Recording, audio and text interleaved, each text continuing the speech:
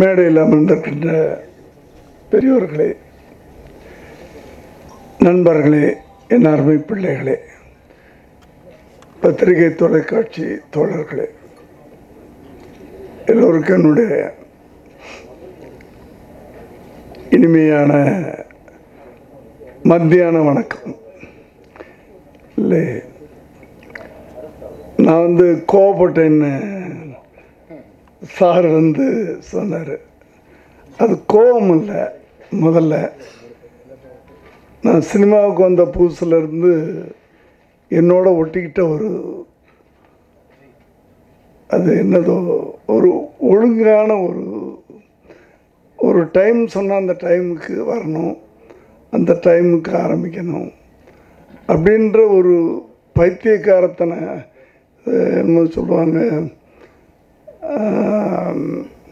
கோமணம் கட்டின ஊரில் வேட்டி கட்டின பைத்தியக்காரன் அப்படின்னு ஒரு பழமொழி இருக்குது.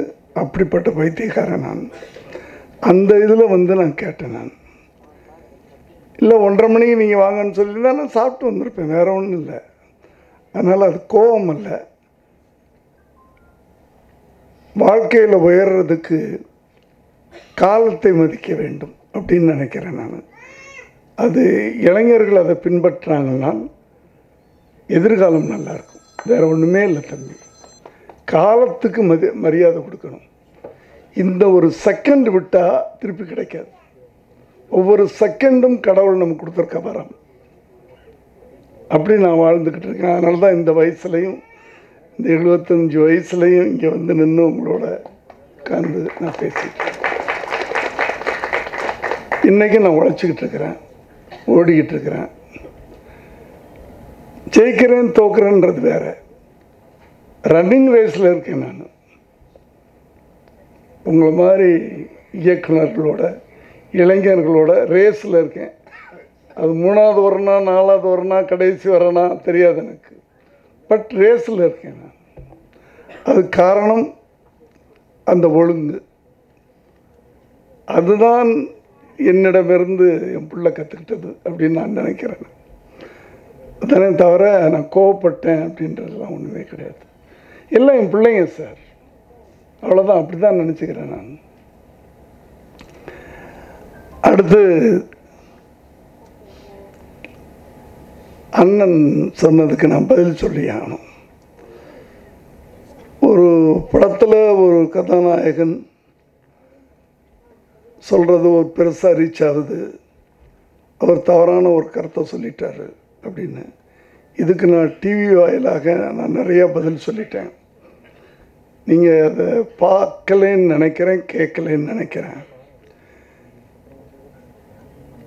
80களில் சினிமாவுக்கு வந்தவன். சினிமா வேறு, அரசியல் வேறு, வாழ்க்கை வேறு. இது 3 வேறு வேறு. உங்களுக்கு இங்கே தெரிஞ்சிருக்க நியாயம் இல்லை. நம்பியார்னு ஒரு பெரிய வில்லன் இருந்தார். PS வீரப்பான ஒரு பெரிய வில்லன் இருந்தார். மணந்தால் மகாதேவி இல்லை என் மரணதேவி. வில்லன்கள். ஆனால் பர்சனல் லைஃப்பில் குழந்த மாதிரி இருப்பாங்க. நம்பியார் ஒரு பெரிய கடவுள் பக்தி. அவரை போல ஒரு கடவுள் பக்தி உள்ள ஒருவர் சினிமாவில் கிடையாது. ஆனால் நடிக்கும்போது வில்லன் மாதிரி பயங்கர. எம்ஜிஆருக்கு வில்லன் அவர் தான். ஸோ வாழ்க்கை வேறு, சினிமா வேறு. அதை போல் சினிமா வேறு, அரசியல் வேறு. நான் சினிமாவுக்கு அப்புறம் வர்றேன், விசிறிக்கு அப்புறம் வர்றேன். நீங்கள் கேட்டதுக்கு நான் பக்கத்தில் இருந்ததுனால பதில் சொல்லி ஆகணும்.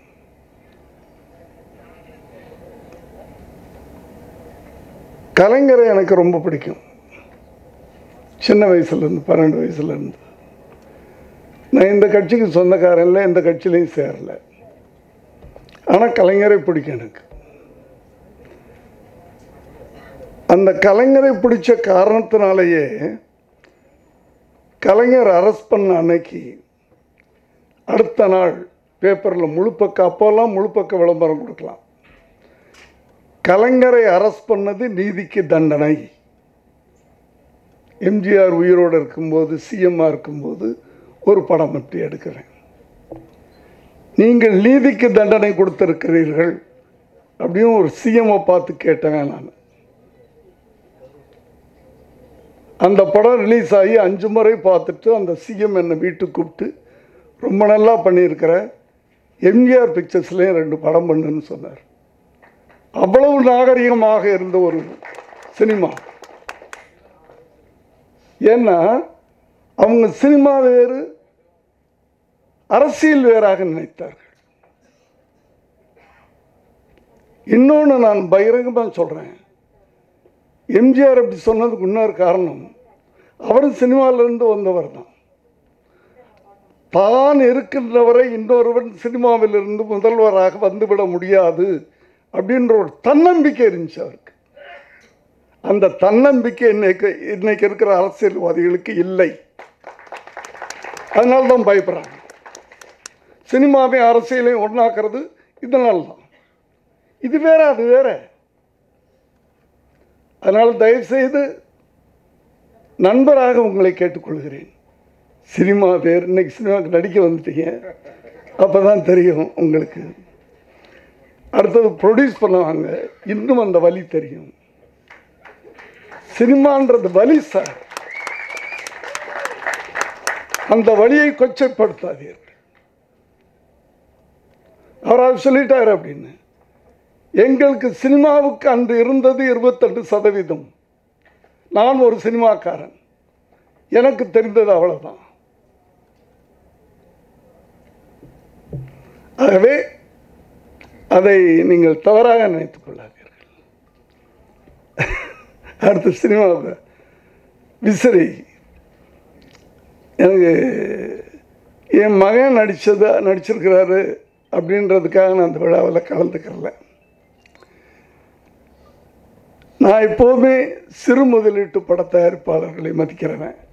இன்றைக்கும் நான் சிறு முதலீட்டு பட தயாரிப்பாளர் தான்.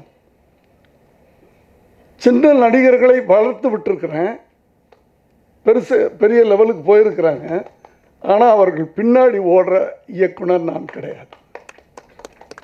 இன்றைக்கும் யாரையாவது ஒரு புது நடிகனை உருவாக்க முடியுமா அப்படின்னு போராடிக்கிட்டு இருக்கிற ஒரு சாதாரண சின்ன தயாரிப்பாளன். அந்த சின்ன தயாரிப்பாளன் உழைத்து உழைத்து உழைத்து இந்த நிலைமைக்கு உயர்ந்திருக்கிறேன். உழைப்பு, அந்த உழைப்பு மனிதனை எந்த உச்சத்துக்கும் கொண்டு போகும் என்பதற்கு நான் ஒரு உதாரணம் என்பதை தைரியமாக நான் சொல்லிக்கிறேன். ஏன்னா பிளாட்ஃபார்த்திலேருந்து வந்தேன் நான். உங்களை மாதிரி திருவள்ளூரில் பஸ்ஸில் ஏறியே வரல, வித்தவுட் ட்ரெயினில் மதுரையிலேருந்து வந்து இங்கே ஃபைலை தலையில் வச்சுக்கிட்டு ராஜகுமாரி தியேட்டருக்கு முன்னாடி பிளாட்ஃபார்த்தில் படுத்து கிடந்தேன். உழைச்சி இந்த இடத்துக்கு வந்திருக்கிறேன்.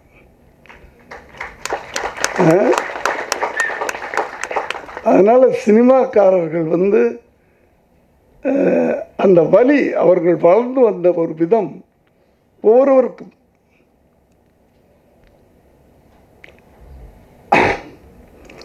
அதனால் நான் என் பிள்ளை நடித்தார்ன்றதுக்காக வரல.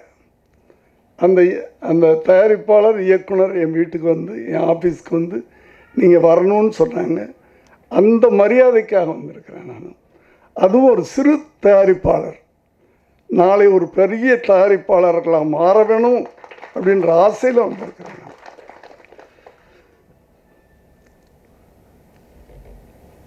அடுத்தது விசிறி 2 பெரிய நடிகர்களை வைத்து படம் பண்ணியிருக்கிறாங்க. பேசும்போது தெரிஞ்சுக்கிட்டது தான், எனக்கு கதை தெரியாது. இது வந்து புதிதாக இன்னைக்கு ஏற்பட்ட ஒரு கலாச்சாரம் அல்ல தமிழ்நாட்டில். எம்ஜிஆருக்கு முன்னாடி இருந்து ஆரம்பித்த ஒரு கலாச்சாரம். நடிகர்களை கொண்டாடுவது, நடிகர்களை ஆராதிப்பது. ஆராதிப்பதுன்ற ஒரு வார்த்தை வந்து உங்களுக்கு வேற கடவுளாக நினைக்கிறது தான் ஆராதிக்கிறது. அந்த அளவுக்கு தமிழ்நாட்டில் தான் நேசிக்கின்ற அந்த நடிகர்களுக்கு உயிரை கூட கொடுக்கக்கூடியவர்கள் தான் தமிழர்கள். அந்த ரசிகர்கள் இல்லை என்றால் இந்த சூப்பர் ஸ்டார்கள் கிடையாது. இன்றைக்கி நான் சூப்பர் ஸ்டார்னு சொல்லிக்கிறாங்களே, அவங்களாம் அந்த ரசிகர்கள் இல்லைன்னா கிடையாது. இந்த ரசிகர்கள் தான் ஒரு சாதாரண நடிகனை கொஞ்சம் கொஞ்சமாக உயர்த்தி தோரணம் கட்டி அதை கட்டி பாலை ஊற்றும் போது கீழே விழுந்து உயர கொடுத்து, இப்படி அந்த ரசிகர்கள் தான் ஒரு சாதாரண நடிகனை சூப்பர் ஸ்டாராக மாற்றுகிறார்கள். அப்படிப்பட்ட ரசிகர்கள் என்னென்னா, படம் ரிலீஸ் ஆகும்போது தன்னுடைய தலைவன் படம் நல்லா ஓடணும் அப்படின்னு நினைக்கிறாங்க. அது தப்பு இல்லை. ஒவ்வொரு நடிகருடைய ரசிகர்களும் அப்படி நினைக்கிறதுல தப்பு இல்லைன்னு நினைக்கிறேன் நான். அது என்னுடைய கருத்து. அந்த ஒரு விதத்தில் தான். ஆனால் அந்த தலைவர்கள், இப்போ எம்ஜிஆரும் சிவாஜி அவர்களும் அந்த ஃபேன்ஸ் சண்டை போட்டுக்கிட்டாங்கன்னு சொல்லுவாங்க. ஆனால் அவர்கள் இருவரும் எவ்வளவு நெருக்கமான நண்பர்கள் என்பது பத்திரிகையாளர்களுக்கு தெரியும் என்று நினைக்கிறேன். உங்களுக்கு தெரியுமோ தெரியாதோ. ஏன்னா நான் அசிஸ்டன்ட் டைரக்டராக 2 பேர் படம் வேலை செஞ்சுருக்கிறேன். எம்ஜிஆர் படம் 3 படம் வேலை செஞ்சுருக்கிறேன். சிவாஜி படம் 7 படம் அசிஸ்டன்ட் டைரக்டராக வேலை செஞ்சுருக்கிறேன். ஸோ ஒரே ஃப்ளோரில் 2 படமும் நடக்கும். ஒரு வீட்டில் இருந்து சாப்பாடு வரும். 2 பேரும் ஒன்றா உட்காந்து சாப்பிட்றத நான் பார்த்துருக்குறேன். ஆனால் ரசிகர்களுக்கு அது தெரியாது. தெரியாமல் அவங்க வந்து சண்டை போட்டுக்கிறது. இதெல்லாம் வந்து நான் தவறு அப்படின்னு சொல்கிறதுக்கு எனக்கு தெரியல. அவர்களுடைய ஆராதனை, தான் தலைவனுடைய படம் நல்லா வரணும் அப்படின்னு நினைக்கிறவங்க. ஆனால் இந்த படத்தில் ஒரு கருத்து சொல்லப்பட்டிருப்பதாக யாரோ பேசும்போது சொன்னாங்க, 2 ரசிகர்களும் இளைஞர்கள், எல்லாமே இளைஞர் பட்டாளம். இந்த இளைஞர் பட்டாளம் என்றால் எல்லாம் ஒன்று சேர்ந்தால் ஒரு பெரிய சரித்திரத்தை உருவாக்க முடியும் என்பது உண்மை. எல்லா நடிகர்களுடைய ரசிகர்களும் சேர்ந்து அப்படி வந்து நின்னாங்கன்னா இந்த தப்பு பண்ணுறவங்களாம் தலைதறிக்க ஓடிடும். ஊழல் பண்ணுறவங்களாம் ஒழிஞ்சு போயிடும். நம்ம கட்டுற வரிப்பணத்தை எல்லாம் பாக்கெட்டில் போடுறவங்களாம் பஞ்சாப் பறந்து போயிடுவான். அது ஒரு காலம் வரப்போகுது, வந்துருச்சு. மெரினாலேருந்து ஆரம்பிச்சிருச்சு. அது எந்த ஒரு தலைவனும் கூப்பிடல மெரினாவுக்கு இளைஞர்களை, தானாக சேர்ந்த கூட்டம் அது. ஸோ இளைஞர்கள் வந்துட்டாங்க. இனிமே எல்லா அரசியல்வாதிகளும் ஜாக்கிரதையா இருங்க, இன்க்ளூடிங் பாரதிய ஜனதா.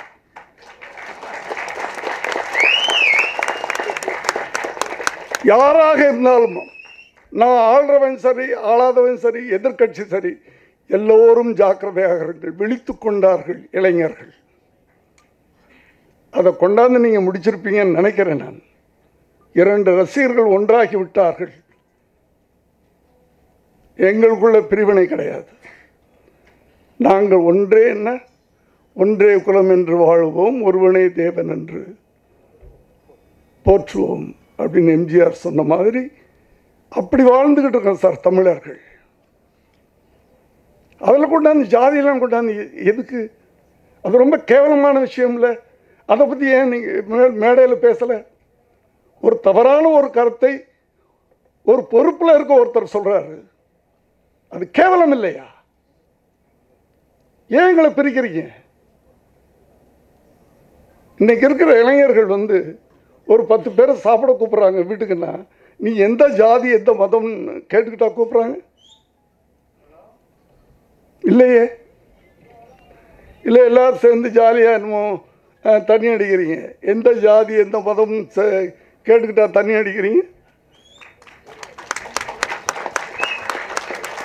எங்களுக்கு மதம் இல்லையா, நாங்கள் மனிதர்களாக வாழ்ந்துக்கிட்டு இருக்கோம். எங்களை ஏயா எங்களையே மத பேரை சொல்லி நீங்க, நான் மனுஷனா வாழ்ந்துக்கிட்டு இருக்கேன். கிறிஸ்தவ குடும்பத்தில் பிறந்தது பாவமா? என் மனைவி இண்டு, என் மருமக இண்டு, மதம் பார்க்கலையே. ஏன் மதத்தை பற்றி ஒருத்தர் அவ்வளோ பெரிய தப்பு பண்ணுறார்? ஒரு தலைவர், ஒரு பொறுப்பில் இருக்கிற தலைவர், கேவலமா இல்லையா? இதற்கு யாராலையும் பதில் சொல்ல முடியாது.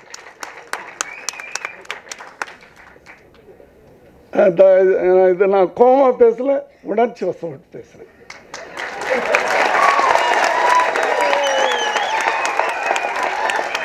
தயவுசெய்து அதை நீங்க புரிஞ்சுக்கணும். கலைஞர்களே உணர்ச்சி வசப்படுறவங்க, அது நடிகனாக இருக்கட்டும், இயக்குனராக இருக்கட்டும், கலைஞர் கலைத்துறையில் இருந்தாவே உணர்ச்சி வசப்படுவோம். அது ஈஸியாக அழுதுருவோம், ஈஸியாக சிரிச்சிருவோம், ஈஸியாக கோவப்பட்டுருவோம். உணர்வுக்கு, அந்த உணர்ச்சிக்கு அடிமையாயிடுவோம் நாங்கள். அந்த ஒரு உணர்வில் நான் பேசுகிறேன் சார். தயவு பண்ணி நாம் இருவரும் நண்பர்கள் சார்.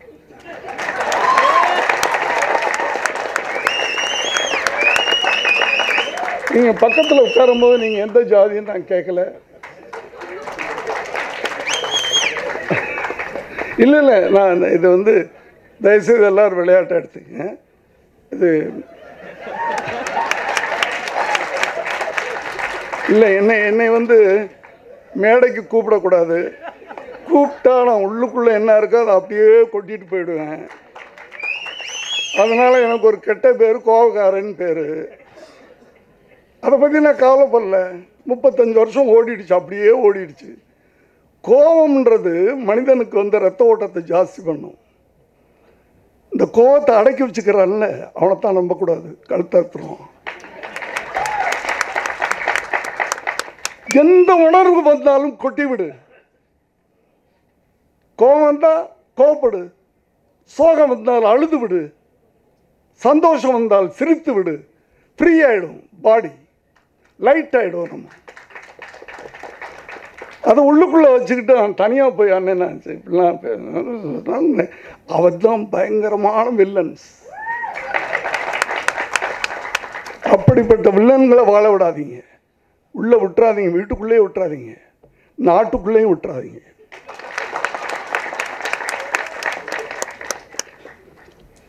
ரொம்ப டேஞ்சர் அது. இந்த ஜாதி பிரிவினை இதெல்லாம் எனக்கு தெரியாது.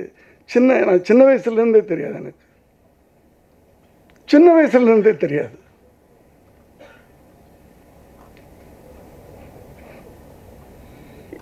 எதே ஒன்று சொல்லி எதே ஒன்று சொன்னாங்க. நான் கேட்டேன், சந்திரசேகர்னா என்ன ஜாதி? நான் கேட்டிருக்கேன் பத்திரிகையில். சந்திரசேகர்னா யாருன்னு தெரியுமா? ஐயா இயக்குனர், சந்திரசேகர்னா யாருன்னு தெரியுமா? தெரியாதா? பேரு தெரியும். அது யாரு? சிவபெருமானியா? தம்பி சிவபெருமான். அப்ப நான் என்ன ஜாதிப்பா?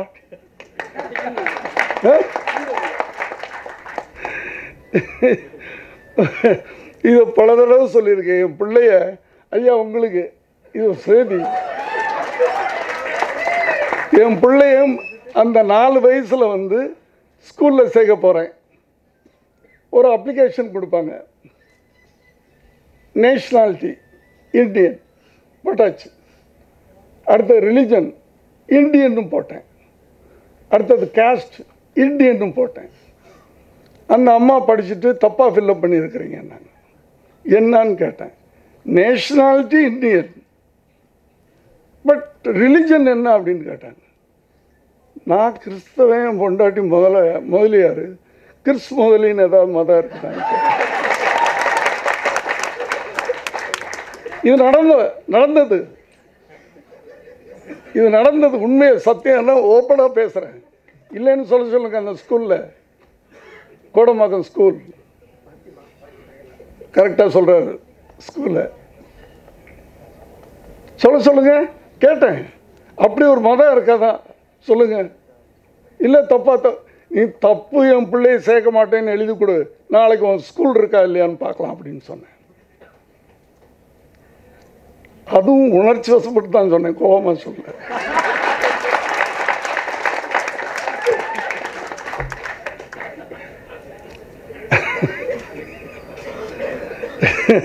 கோபம்ன்றதே உணர்ச்சியுடைய அடித்தளம் தான். இதில் இந்த ஹிஸ்ட்ரிலாம் உங்களுக்கு தெரியாதனால கண்ணாபின்னான்னு பேசிடுறீங்க. அவன் கிறிஸ்தவன் அதனால கோயில் வேணான்னு சொன்னான். எந்த கட்டத்தில் சொன்னான்? 10 நிமிஷத்துக்கு முன்னாடி வந்திருந்தான் இந்த உயிரை காப்பாற்ற முடியும் அப்படின்னு ஒரு டாக்டர் சொல்கிறாரு.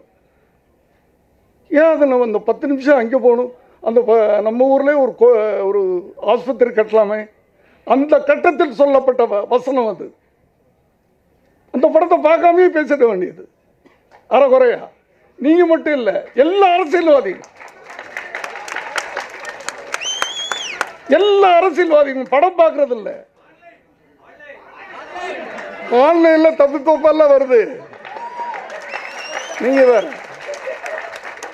நாங்கள் ஒரு கதை எழுதுகிறோம், ஆன்லைனில் இன்னொரு கதை போகுது. எங்கே சொல்கிறீங்க ஆன்லைனில்? நீங்கள் படம் ரிலீஸ் ஆகல ஒன்று ஆன்லைனில் போட்டோம்ல, ஓஹோ நம்ம தப்பாக எழுதியிருக்காங்க போல. கதை யாருக்கு தெரியுது? இப்போது நான் அப்போ நடிச்சுக்கிட்டு இருக்க ஒரு கதை அது வேணா தெரியல. ஏன்னா அந்த ராமசாமி, டிராபிக் ராமசாமி என்ன ஏதுன்னு உங்களுக்கு தெரியலாம். மற்ற கதை என்ன தெரியும்? நீங்களாக ஒன்று கற்பனை பண்ணிக்கிட்டு ஆன்லைனில் ஒரு கதை வருது. நான் தனிப்பட்ட யாரையுமே நான் தவறு சொல்ல. பொதுவாகவே அரசியல்வாதிகளை நான் கெஞ்சி கேட்டுக்கொள்வது, அரசியல் வேறு சினிமா வேறாக பிரித்து மற்ற மாநிலங்களில் இருப்பதைப் போல சினிமாவை வாழ விடுங்கள், சினிமாவுக்கு ஹெல்ப் பண்ணுங்க. இப்படிப்பட்ட சிறிய முதலீட்டு படங்களுக்கு உண்மையில் நான் சொல்கிறேன், ஐயா நீங்கள் படம் எடுத்துட்டீங்க, வெற்றி. எனக்கு ஒரு சந்தோஷம் என்ன தெரியுமா? விஜய் நடித்த முதல் படத்தின் பேர் வெற்றி. பேசுகிறப்ப 500 ரூபா கொடுக்குறாரு. அப்போ 500 ரூபா எவ்வளோ பெரிய காரியம் தெரியுமா? 1983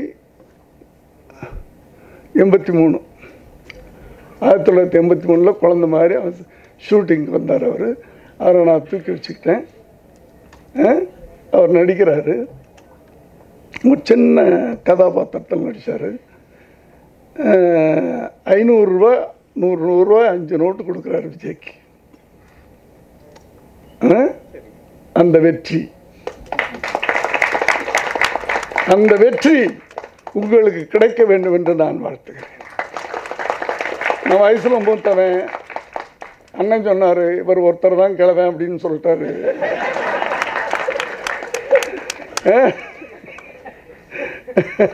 ஏன்னா மற்றவங்களாம் இளைஞர்கள் ஒரே ஒருத்தர் தான் அப்படின்னாரு. அது புரிஞ்சு போச்சு. அந்த வார்த்தை சொல்லாமல் சொல்லிட்டாரு.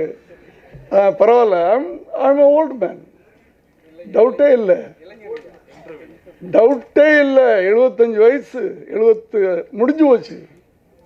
76 ஓடிக்கிட்டு இருக்க வண்டி. அதனால் அந்த வெற்றி உங்களுக்கு கிடைக்க வேண்டும். அடுத்தது அவர் ஒன்று சொன்னார், என்னமோ மகாலிங்கம். எனக்கு கடவுளை பற்றியெல்லாம் தெரியாது. கடவுளை பற்றியே தெரியாது. நான் கோயிலுக்கு போகிறதில்ல, சர்ச்சுக்கு போகிறதில்ல, எதுக்குமே போகிறதில்ல. கடவுள் இங்கே இருக்கிறாரு, நம்ம ஏன் அங்கேயும் போய் அலையணும்? இளைஞர்களுக்கு அதை கற்றுக் கொடுங்க. நமக்குள்ளே இருக்கிற கடவுளை விட்டு ஊராக போய் லஞ்சம் கொடுக்குறோம். திருப்பதியில் போய் முட்டியில் போட்டால் அது லஞ்சம் தானே. நீ ஒழுங்காக படித்தா பாஸ் பண்ணலாம். உண்டியலில் காசு போட்டால் பாஸ் பண்ணிட முடியுமா? இல்லை, எனக்கே தெரியல. உண்டியலில் காசு போட்டால் பாஸ் பண்ண முடியும்னா எவனுமே ஸ்கூலுக்கு போக வேணாமே, வீட்டில் இருந்தே எக்ஸாம் எழுதிடலாமே. எக்ஸாமுக்கு முந்தின நாள் உண்டியலில் காசு போட்டு உழைக்கணும், நல்லா படிக்கணும். நல்லது செய்யணும், நல்லதை நினைக்கணும், மனசார பேசணும், உள்ளுக்குள்ளே ஒன்றும் வச்சுக்காதீங்க. வாழ்க்கையில் எல்லாரும் உயரணும் என்று வாழ்த்தி இந்த படமும் ஒரு பெரிய வெற்றி படமாக அமையணும்னு வாழ்த்தி விடைபெறுகிறேன்.